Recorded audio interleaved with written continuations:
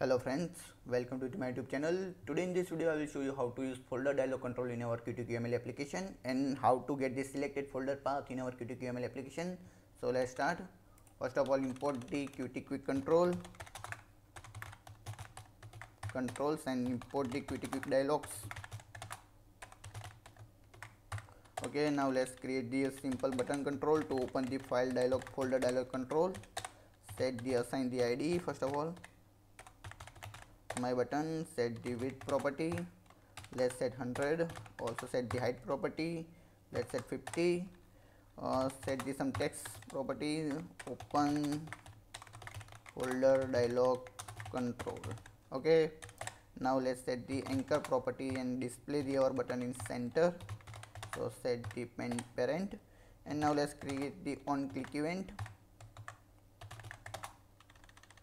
to open the file dialog control. Now let's create the folder dialog control. Now let's assign the ID.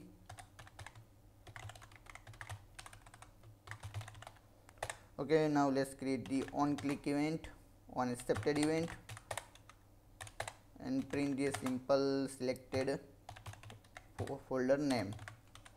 So my folder dialog dot selected folder. Also set the some title property, select the folder. Okay, now here open the folder dialog control. Now let's run the application and check it.